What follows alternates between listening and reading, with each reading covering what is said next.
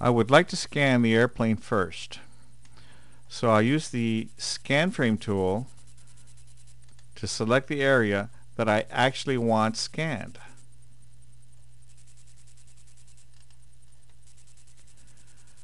I can click on the Scan To button to get it started, or click and hold for options.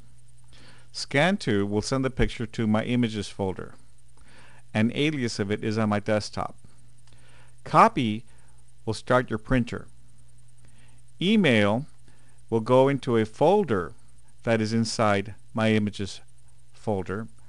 OCR is for text, and it will go into an OCR folder inside my Images folder, and to the web will go to a folder inside my Images folder.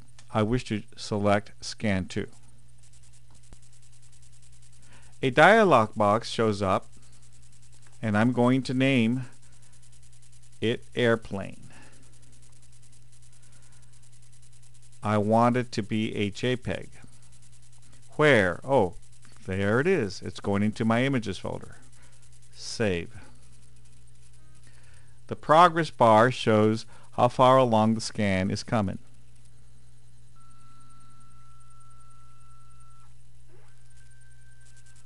When the preview window shows up again, that means the scanner is done. I click the Images folder to open, and there's the airplane. Double click on that, and it opens up in preview. There's my picture.